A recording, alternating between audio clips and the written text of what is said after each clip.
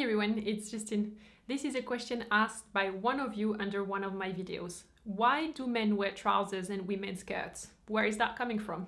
It's a great question. You would say, well, it's culture. That's the way people in Western Europe dress, right?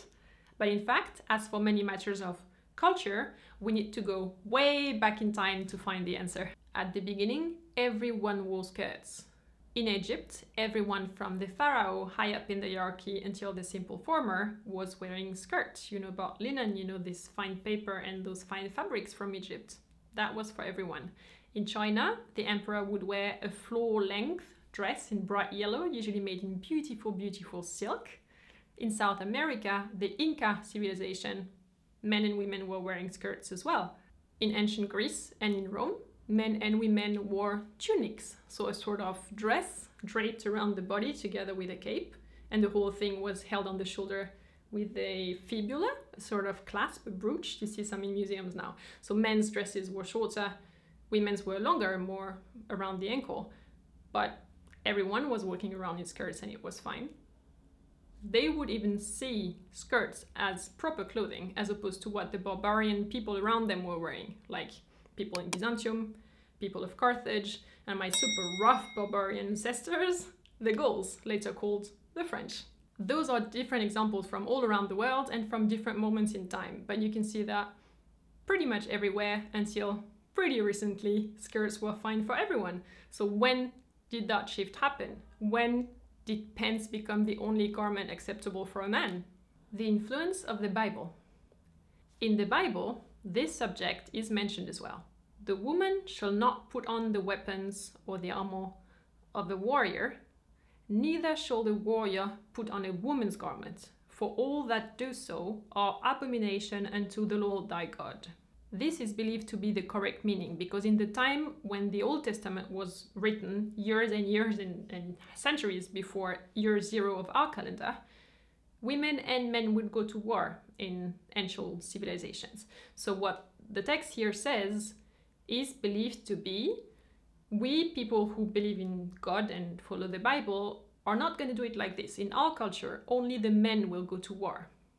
And the other way around, men should not try to escape going to war by putting on women's garments. That's what we now believe it meant. Then in 1604, a long time ago, King James I of England ordered the Bible to be translated again, newly, into English. The way in which this version was written is a lot easier to follow, a lot easier to read than the original version. But also in some places, it's either inaccurate or freely translated. To make it easier, sometimes they interpreted the original text. But since it was so much easier to read, it became extremely popular among all English-speaking Protestants all around the world, and that's the version that really sticked, so to say. The King James Version of the Bible says, "The woman shall not wear that which pertaineth unto a man, neither shall a man put on a woman's garment, for all that do so are abomination unto the Lord thy God." So it's already a lot more general. And then a newer version was done in modern international English, and that one says, "A woman must not wear men's clothing, nor a man wear women's clothing, for the Lord your God detests anyone who does this." Now this refers to all clothes in general. It became more and more general with every translation, but that's the meaning that was kept in the end. So from that moment on, it really wasn't okay for men to wear skirts. Then men's fashion and women's fashion became more and more different and more separated. But beyond the biblical influence, there were also practical reasons. Trousers are just smarter to work, ride a horse, or go to war, things that men did. Women, on the other hand, were not expected to do much, and in women's fashion, for many, many centuries, practicality wasn't really a concept. Also, it was easier in a skirt to use the restroom, because women need to sit down or at least squat when they had their periods.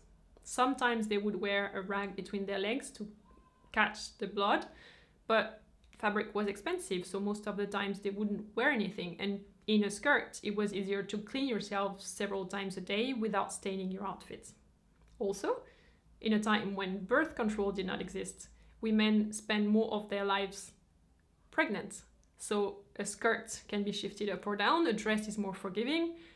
Pants just won't fit anymore. Hence the need for pregnancy trousers nowadays.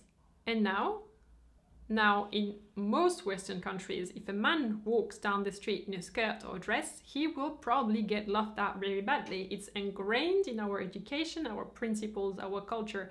But in many other parts of the world right now, men still wear skirts or dresses. And when you travel there as a tourist, it doesn't bother you at all, does it? Examples. In Bhutan, the equivalent of dressing up for work or for events is to wear a kira for the ladies and a go for the gentlemen. I think it looks terribly chic.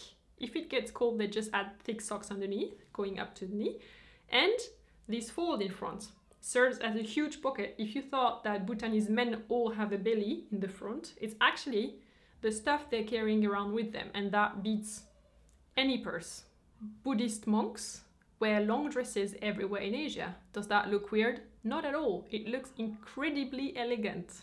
On Bali, men wear a sarong, so a long wrapped piece of cloth. It's a skirt and they wear that with their sandals or flip-flops. The length is usually between the knee and the ankle from what I've seen there.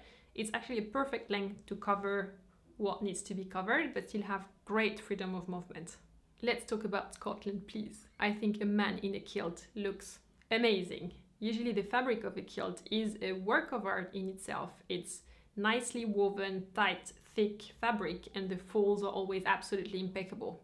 Why don't more men wear skirts? Thumbs up if you enjoyed this video. Thank you very much, and thank you to the person who raised that question. I love questions like this. If you're interested in fashion and style in general, subscribe to my channel and click on that bell so that you'll get information when I upload a new video. I will see you in the next one. Until then, take care. Bye.